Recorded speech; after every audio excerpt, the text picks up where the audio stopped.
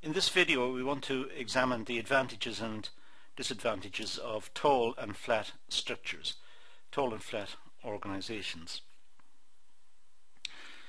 What we've got on the screen at the moment is an example of, let's say, a tall structure. For example, 6 levels of administration.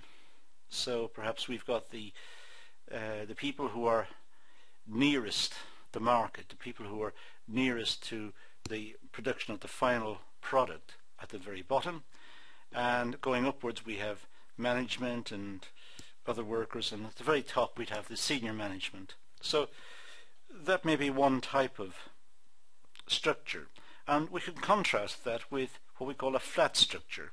For example, something like, say, 3 levels, where at each level more is happening. More of the production process is taking place, and we have the senior management at the very top, but the middle will be middle management, and also perhaps some responsibility for line production of the final product on the line. So we have different ways of looking at organizations. They could be tall, as in the case of the 6th level, or flat in our example here, 3 levels. What we want to do now is to talk about the advantages and disadvantages of each and discuss them in a little more detail. So we'll start with the advantages of tall organizations, and the first advantage we can identify is that the quality of work will improve due to close supervision. Because there are many levels, at each level there will be a level of supervision, and that means that the workers will be closely supervised at each level. It means that there are perhaps fewer workers per manager, so they're able to have closer supervision. There are many levels of management, many levels of production, and at each level there will be a level of management responsible for what's happening at that particular level. So it's a situation where there is close supervision. This means that the quality of the work will improve, or should improve. It means that discipline and work relationships will improve, that there will be no abuse of resources or unnecessary wastage, that workers will apply themselves because they are being closely supervised. And the control itself will be clear and easy to observe. The workers will know exactly who's in charge and will know what is required of them. Likewise, the manager at that level will know what's required of him or her. So the whole control system is much tighter with this type of organization. The manager can plan more easily because the manager knows exactly what's happening, because the manager is on top of the situation. The manager can see the workers and the work under his or her control, and will therefore be able to plan more easily for contingencies, for breakdowns of machinery or absenteeism by workers or whatever. So there's more control. The managers are able to exercise more control. The foremen, the managers, the people responsible for that level will be able to see exactly what's happening and take remedial action if it's required because of some breakdown. The excuse me, the efforts of subordinates can be easily coordinated. Now that means that the workers, their efforts can be coordinated more effectively. They can, it forms a more cohesive unit. The workers are all aiming at the same thing, so it's easy to organize.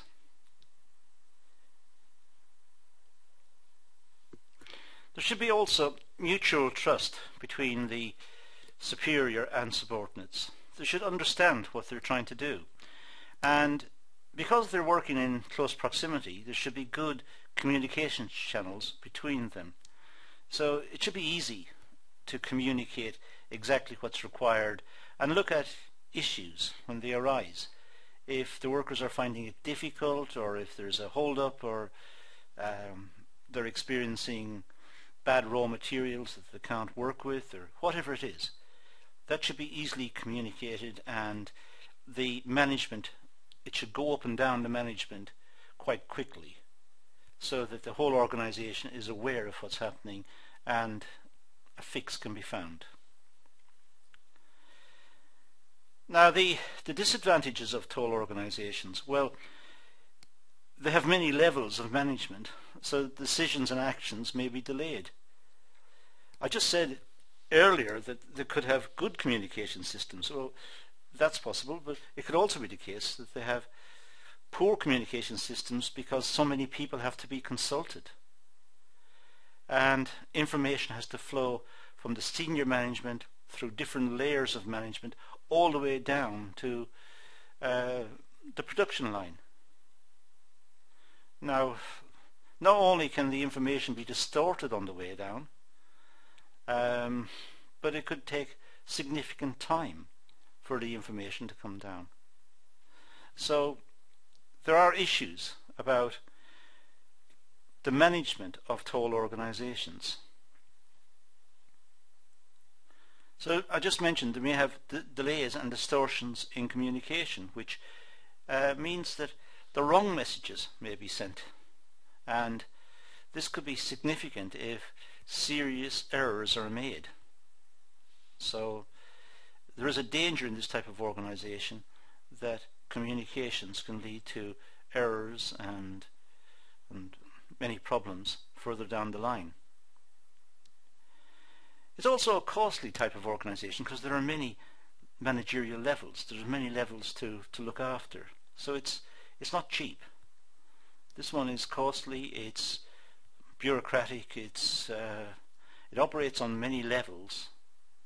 Each level, if you like, superior to the previous one, but at the same time many managers and a big bill. And it's difficult to coordinate the activities at different levels. The senior management can communicate their desires, their wishes down through the organization, but ultimately that wish will be interpreted by the manager at that level, which may not be exactly what was meant by the senior management. So it's difficult to coordinate and to get everyone moving in the same direction. Different departments may have different agendas and may have different views about what is required, and they may be working not exactly in the same direction. So there's always a problem of coordination and getting the activities of the business all aimed in the same direction.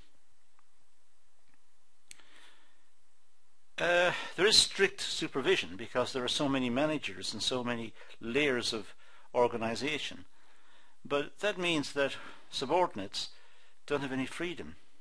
They can't express perhaps initiative, or if they have good ideas about how the production system is organized, or methods of production or ways of working, if they've got good ideas, they may be killed off very early because the manager at that level doesn't see the world the same as them, or the manager at that level has got a different agenda. He or she is about to retire perhaps and doesn't want to change the work practice because it would be too much trouble. They just want to work for the next couple of years as they are and retire. Perhaps that's the case.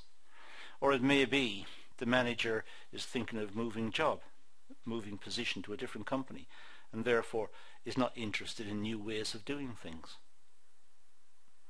Now, if the subordinates don't have any freedom, they're not very motivated. So morale within the business may be affected. And that's an issue to be addressed. They're not suitable for routine or standardized jobs. Routine jobs, generally speaking, can be done on a flatter basis, and we'll see how this works later. But tall organizations are almost unnecessary for routine jobs, where the same production system is used over and over and over. There is no need to have a tall organization. There's no need to commit to the expense of the extra managers and the problems of communications and so on. So tall organizations may not be suitable for repetitive work. There is a danger also that with tall organizations, because managers at different levels see that perhaps as their empire and they become more dominating. So there may be a source of conflict with other managers, or there may be a source of conflict with the workers, with the subordinates at that level or at levels below that level. So there is an issue about the managers and the managers' own perception of what is required. So there may be an issue about controlling the managers to make sure that they do not abuse their position. Let's try and summarize the drawbacks of taller organizations. They're less flexible and slower to respond over time. So they're tall, and it means that it's difficult to control on the way down. So they tend to operate by rules and rule books and past practice, and it's difficult to change that. So they are less flexible. There is a communication problem from the top to the bottom. When the message is sent out from the senior management, by the time it gets to the bottom level, it may not be what was intended. It may be it's been reinterpreted, it's been explained differently. There is a communications issue. The organization is too tall. So there may be distortion of commands, and it's difficult to control the business. It's difficult for the senior management to know exactly what's happening at the lower levels. So there is an issue about controlling the business. And as I said before, it is far more bureaucratic than short or flat organizations. Right, with that in mind, let's turn our attention to the flat organization. Well, this has got much fewer levels, perhaps 2 or 3 or 4 levels, much flatter than the taller one. It's less costly because there are fewer managers. It has fewer levels of management, so it's less costly. It's cheaper to operate. Quick decisions and actions can be taken because it's only a few levels of management. The senior management is able to communicate what they want and make changes much more quickly. There are fewer levels to go through, so decisions can be implemented very fast. And there's good communications because there are fewer levels of management. The message is not lost or mixed up or jumbled on the way down. The senior management make a decision, then there's only a couple of levels to communicate it to, so it's easy to make sure that the message is clearly understood. And because it's a flat organization, the subordinates are free from close and strict supervision and control. So the subordinates they experience much more freedom in going about their work. This may lead to more motivation, but it could also lead to an abuse where they don't apply themselves diligently to their work, or it could also lead to the fact that they are not all pulling together and they're not completely synchronized or controlled. There's a loss of control in the business. But they are freer to make decisions.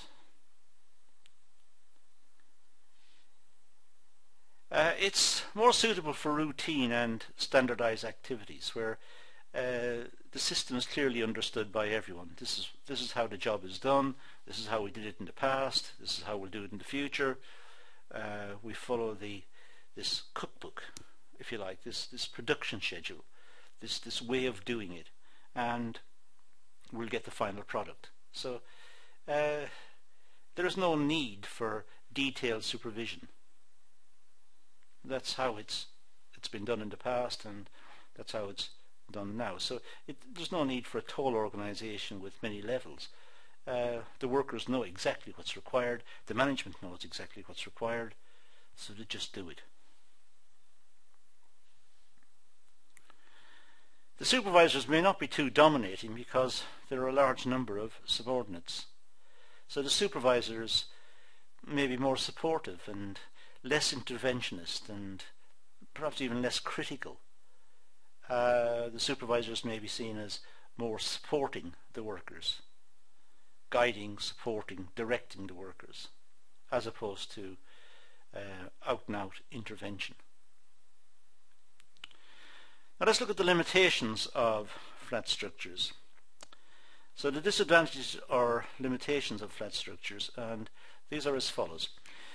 There may be loose control because there are many subordinates under one manager. So this may lead to poor discipline in the organization, as I said earlier. One manager controlling many workers, we refer to as the span of control. One manager controlling a lot of workers means that the workers are not closely supervised. So there's more opportunity for them to perhaps adopt sloppy work practices or not apply themselves effectively to their work, or perhaps there's an implication or there's something here that relates to productivity. Maybe there is an issue of productivity that needs to be considered. The relationship between superiors and subordinates may be bad. So it may be that personal differences between workers and managers become soured over time. Maybe there are personal differences, or maybe issues arise over time, and close and informal relations may not be possible. So it finds the teamwork, the idea of working in teams or working together at each level, that may start to disintegrate. Managers may be seen as not nice people, and therefore work relationships start to break down. Possible. There may be problems of teamwork because there are many subordinates under one manager. Well, teams should not be over large, over numbers, because large teams are difficult to control. Depends on the function, it depends on the capability of the manager, and it depends on the overall environment in which the team operates. But depending on all of those factors, there is an optimum size for the team. Some writers think a team of about 10 to 12 is about right. Once you get past that, you're starting to lose control. Other people will say differently, but as I said, it really depends on the function, and it depends on the product, it depends on the environment, the working environment, as to what are the best, what's the best size for a team. But certainly with a large number of workers, and one manager, it may be difficult to coordinate the workers and work as a team. Flat organisation structures may create problems of coordination between various subordinates. So there is an element of loss of coordination, because the manager has got many people under his or her control, and it's difficult to coordinate all of them.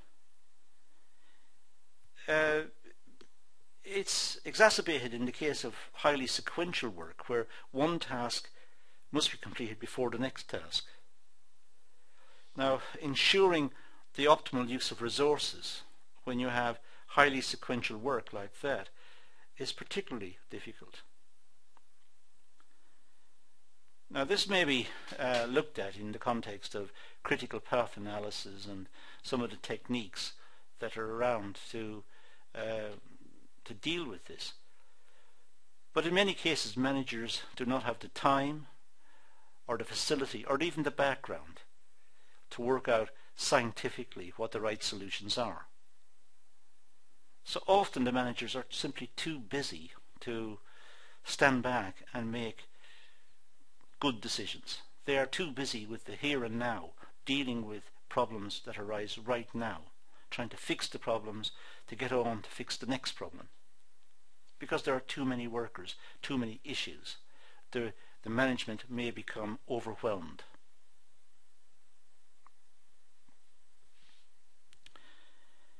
Efficient and experienced supervisors are required to manage large numbers of subordinates, and getting efficient and experienced supervisors may be a problem. Many managers at the lower levels, near the production end in organizations, managers may be promoted from within the ranks of the workers. They become foremen and supervisors and eventually become the manager of a section.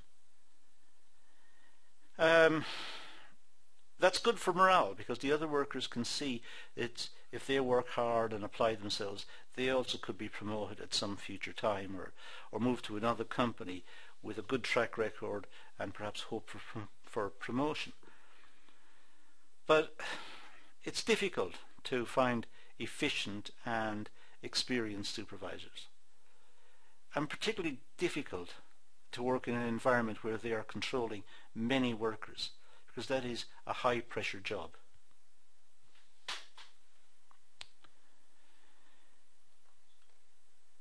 The flat organization may not be suitable for complex activities. When the work is complex, it needs to be broken down into small parts and assembled as it goes through the production process. And a flat organization may not be the right one. In this case, a toll organization may be correct, because it's complex. It's complex, it needs different levels dealing with different aspects of the work. There is a monitoring issue to make sure that the work is of the right quality, and also that the sequence of tasks are in the right order, and there is a good use of resources all the way through the organization. So with complex tasks, the flat organization may not be suitable. Because there are a large number of subordinates per manager, the quality of performance may be bad. It's difficult to supervise a large number of workers at one level. So the manager can't oversee everyone.